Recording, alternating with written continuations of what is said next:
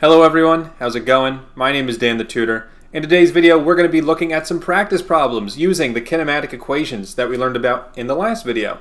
So just as a quick reminder, these are the four kinematic equations that we will be using today. You don't always have to use all four, usually you just use one for one problem. And my strategy typically for kinematics problems is I like to write out the 5 kinematic variables: v initial, v final, acceleration, time, and displacement. And the goal is to have 3 of the 5 of those. If I have 3 of the 5, then that means I can plug into one of the 4 on the left, and we can solve the problem that way. So let's go ahead and get started with the first practice problem. A car speeds up from rest with a constant acceleration of 3 meters per second squared. How far will it travel after 10 seconds? So as you can see here, we meet our criteria for using the kinematic equations. In other words, we have a constant acceleration and it's not 0, which means we get to use kinematics. So I'm going to write out my 5 kinematic variables, and my goal is to know 3 of these. So v initial, the starting speed, I bet that's going to be 0 because we're starting from rest. So v initial is 0. V final, I have no idea what it is, and it doesn't matter. I don't need to know all 5. Acceleration we know is 3 because it says it in the problem. The time is 10 seconds, again it's in the problem. And then delta x, the distance or displacement, is what we're solving for. And we know that because it asks how far will it travel. So it looks like we have all the variables except for v final. Is that a problem? Absolutely not. It means that we are going to use the equation that does not have v final in it. And only one of these 4 has no v final in it. Go ahead, pause the video for just a second. Think about which equation we need to use. The answer is we need to use the second equation. That's the one that doesn't have v final in it. So I'm going to write delta x equals v initial times time plus 1/2 at squared. Delta x is what we're solving for. V initial is 0 times 10, which will just be 0, plus 1/2 times 3 times 10 squared. And if you just plug this in a calculator, pretty easy, you're going to get a final answer of 150 meters. And that's how far you travel. Very simple. So that's it for the first one. Now let's look at another example. So here's the next one. A ball is thrown downward at 4 meters per second from the top of a 50-meter tall building. What will be the ball's speed when it hits the ground? The first thing I want to address is, will the ball's speed be 0? Because that's the #1 most popular answer for a question like this. It also happens to be the #1 wrong answer because the speed is not 0 when it hits the ground. Let me explain why. Would you want to get hit by this ball? And the answer is obviously not. Why? Because the speed is not 0. Now the reason you probably thought 0 is because, yes, after a long time, the speed of the ball will be 0 because it's on the ground, obviously. But we're saying if you had a speed gun and you got to record the speed like right before it hit the ground, that's what we're talking about. So with that in mind, I'm going to use the same thing I did before, write out the 5 kinematic variables, and ask myself, what do I know and what do I not know?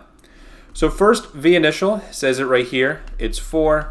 V final is what I'm solving for. Acceleration we did not talk about. Maybe you know it, maybe you don't, but that's going to be negative 9.8 because we use negative 9.8 for the acceleration of gravity in physics whenever an object is in free fall, like this problem is. The time is unknown, and delta x is 50. Now, after you write this down, I have a question for you. I made 2 mistakes just now when I was listing out these 5 variables. Go ahead, pause the video, see if you can figure out what my 2 mistakes are. And the answer is, the first mistake I made was, since it's thrown downward, it's not 4 meters per second because that means it's thrown upward. It's -4 because I'm throwing it downward, and that's very important.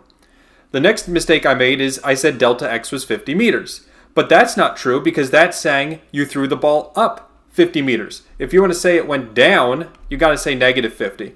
And that's the thing you've got to be really, really, really careful about with kinematics, is remembering those positives or negative signs based on whether the object's going up, which is positive, or down, which is negative. And so now I need to use the equation that does not have time in it because I have 3 of the 5 variables and I don't have time. And that's going to be the third equation, the one with the squareds. So I'm going to say v final squared equals v initial squared plus 2a delta x. Now v final is what I'm solving for. V initial is negative 4 squared plus 2 times negative 9.8 times negative 50. Now if I plug the right side in my calculator, negative 4 squared plus 2 times negative 9.8 times negative 50, I get an answer of 996. And all I need to do now is take the square root of both sides. And when I do that, I get v final equals 31.6 meters per second. So the final velocity of the ball when it hits the ground is 31.6. And again, that's not true. Why not? Because we know that this ball, when it hits the ground, is moving downwards. So this answer should be negative 31.6, but how on earth would we have known that? Simple, because you know from algebra, or at least you should, you probably don't because for some reason all my students don't know this and it just boggles my mind how no one taught you this. But when you take the square root of both sides, remember you got to say plus or minus. And then it's up for you, the person solving the problem, to decide whether or not we need the positive version or the negative version. In this case, we need the negative version because we're going downward. And so the final answer, and you're going to hate me now, but the final answer, since it's asking for speed, and remember, speed is just the absolute value of velocity, that's the definition. The final answer is positive after all. Yeah, I know. Physics is confusing. But don't worry, no more tricks. That's it. It's 31.6 meters per second. So that's going to do it for this video. Thank you all for watching. If you have any questions, please post them in the comments below. I hope you have a great rest of your day. Take care, and bye-bye.